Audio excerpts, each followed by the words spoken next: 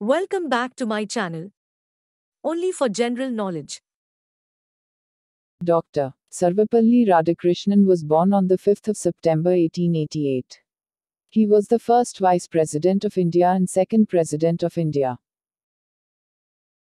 His father's name was Sarvepalli Veeraswamy and mother's name is Sarvepalli Sita.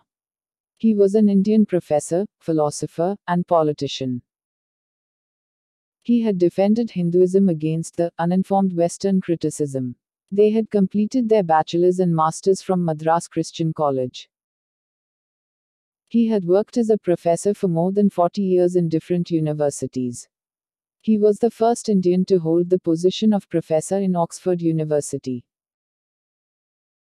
From 1962, his birthday is celebrated on the 5th of September as Teachers' Day. Dr. Sarvepalli Radhakrishnan died on the 17th of April 1975.